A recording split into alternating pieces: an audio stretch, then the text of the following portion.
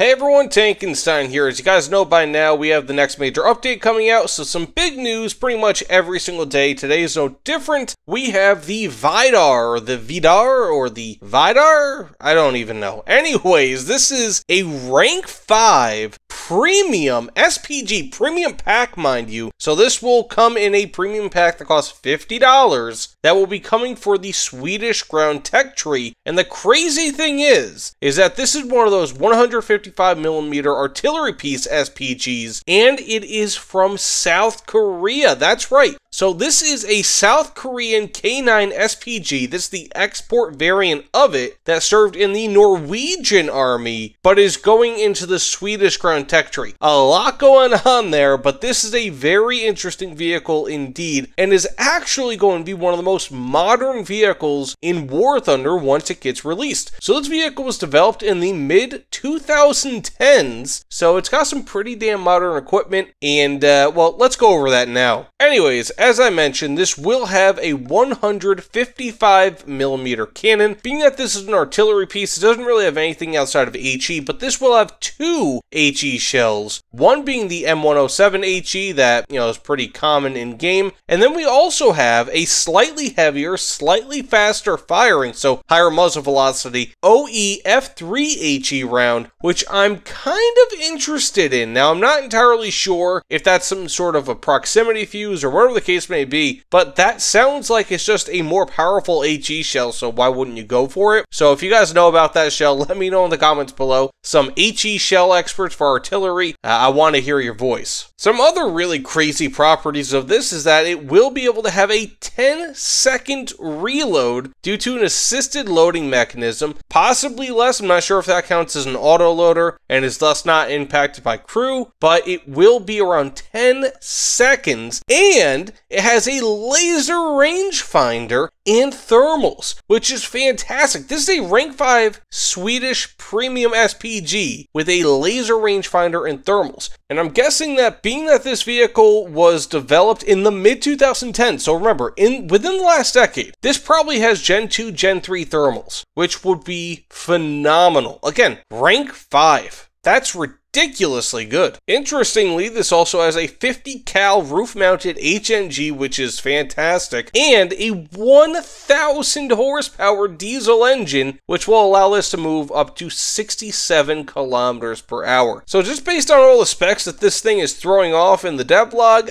I'm assuming that immediately this will be the best and possibly most fun SPG in War Thunder. Immediately upon release. I mean, this thing looks like it might be the fastest SPG. It'll have thermals, which I don't think any other artillery piece has in War Thunder. Correct me if I'm wrong. At least not like Gen 3, which I'm assuming this will have. Laser rangefinder, which will make it extremely easy to use. And it's just going to be a heck of a fun time. Now, of course, this thing won't have much armor, but that's to be expected. But I'm really looking forward to this. I mean, how do you get this? There are a lot of people actually in the dev blog that are kind of commenting and saying, wait, shouldn't this be Japan? But, of course, it's, again, a South Korean vehicle exported to Finland, which then lands it in the Swedish ground tech tree. So, pretty interesting thing, and, that's globalism if it ever existed. So, that said, let me know what you guys think about this in the comments below. I am very interested in this vehicle. I'll be releasing a review once it comes out. This thing looks crazy fun. So, that said, thanks so much, and I'll see you all on the other side. Take care, everyone.